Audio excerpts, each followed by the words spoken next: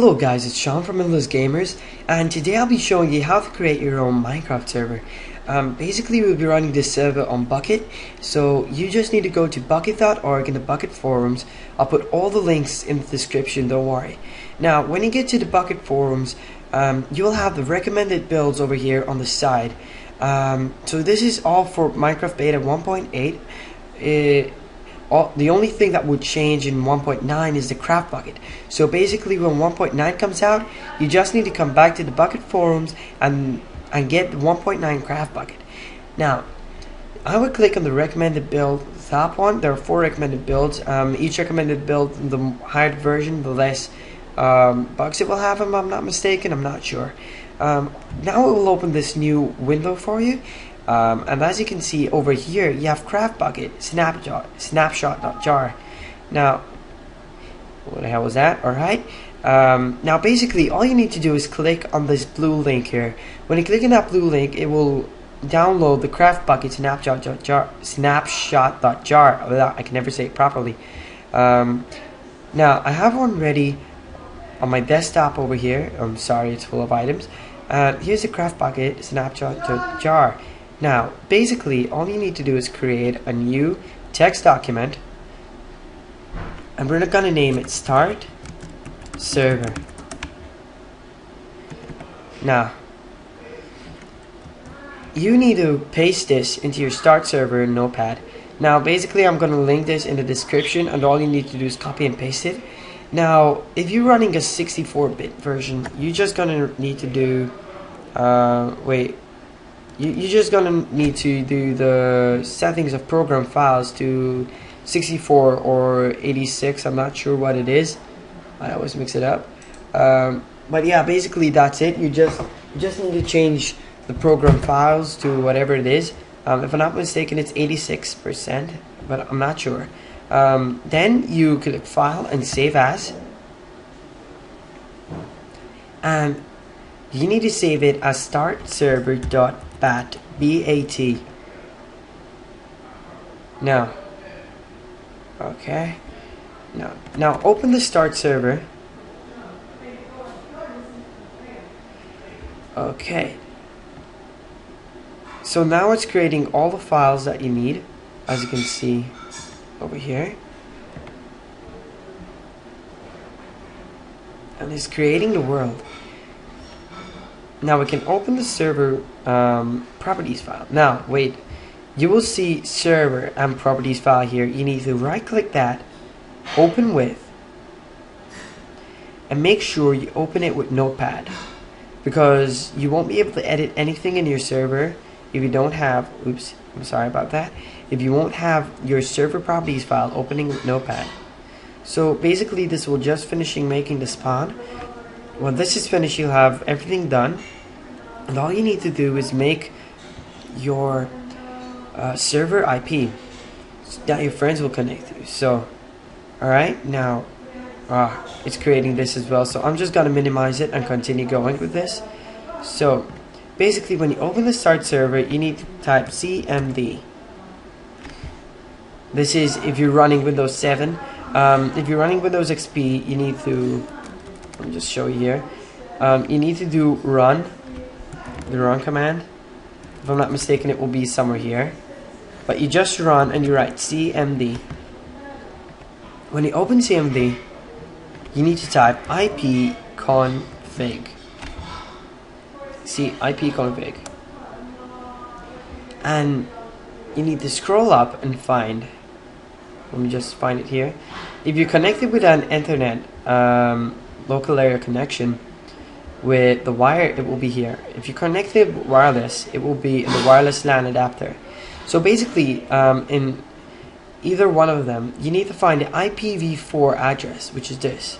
So basically it's 192.168.1.101. This changes sometimes, so basically if you start your server and you see it's not working, you need to change it to, let's say, you just come here, type ipconfig, and this would have been changed, usually the last 3 numbers for me. And when it changes, you need to change it in the service property file as well. So that's just it.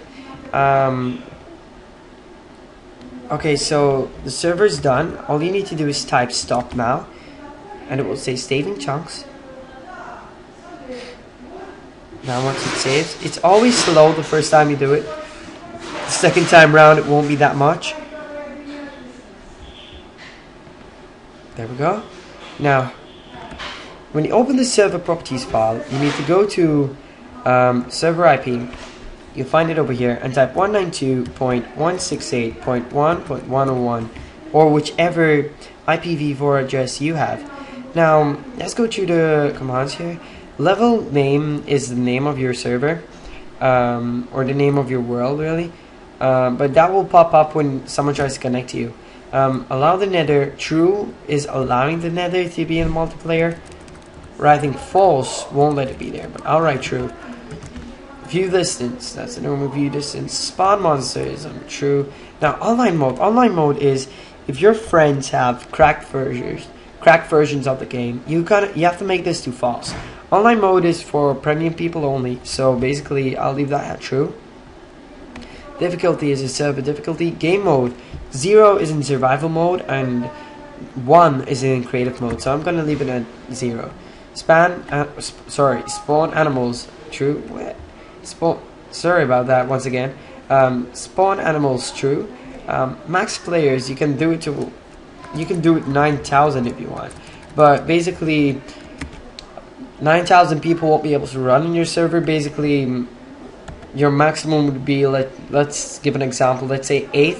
After 8 players it will start lagging a lot, so basically the server will accept 9,000 players but you won't be able to play properly. The server will probably crash as well. So PvP, true, I'm gonna make that to false. Level seed, you can put the seed of the world you want here. The server port remains always 25565, always.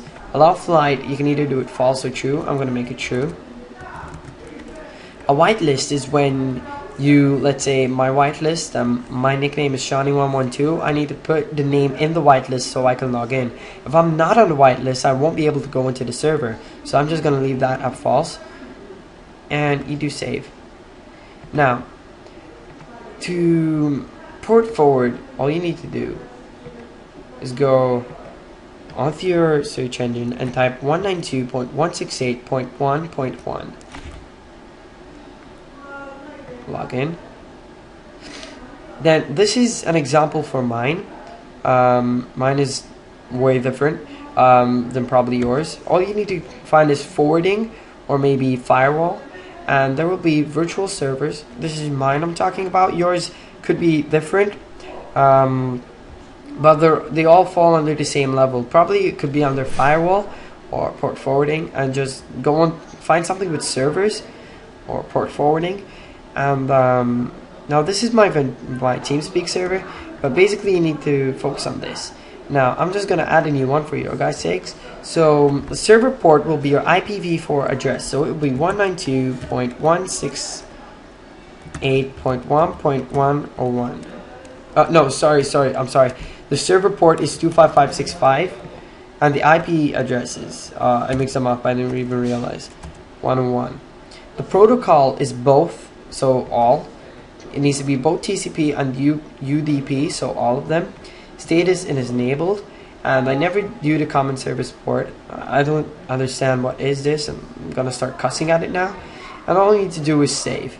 Now, if the IPv4 address changes, all you need to do is come here and click modify.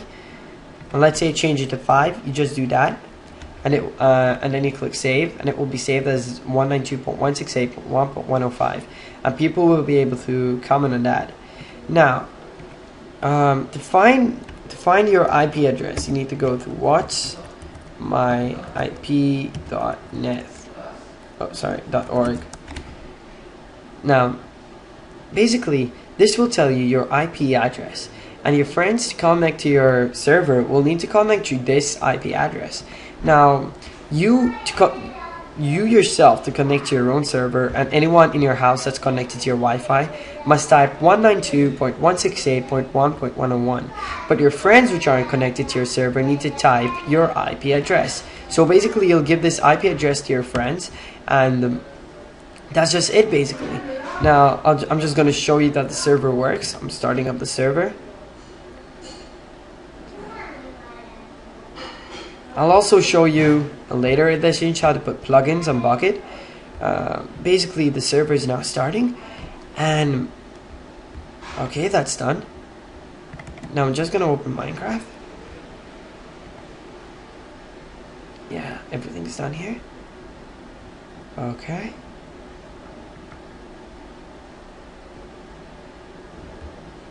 Yeah, I got a lot of lag on my computer, I guess, if I open Minecraft. So I don't think I'm gonna open Minecraft, but I guarantee you this works. Nah, I'll just show you anyway.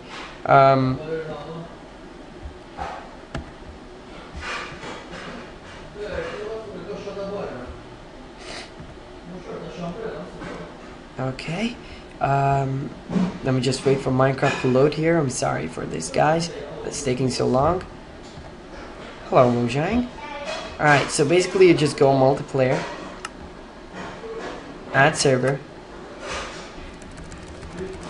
just type home or something, home, and you need to type 192.168.1.101. As you can see, it's on. Join server. And that's it, guys. I'm logged in. And there really won't be any lag at all. The lag's from my computer, not from the server. Basically, if you're going to run a server with a wire, an internet cable, instead of Wi-Fi, it will be way better, and you'll see way much better results. But I recommend playing, hosting a server from 2 different computers. That's why I host my server from my laptop, and I put my laptop exactly near the router, and I play from my computer, and I barely find any lag. We sometimes play 15 people, and I won't have any lag. But basically, don't run any programs besides your server, and leave your laptop near the router. That's what I do. Alright, I need to check this out. This is really pissing me off now. Alright, guys, so thanks for watching, and please rate, comment, and subscribe. And thanks for all the views, guys, and people subscribe to me, so thanks. And hope this worked for you guys. If you have any questions, just leave a comment down below, and please subscribe, guys. It will really help. And so thanks for watching. If this was Endless Gamers, then peace out, guys.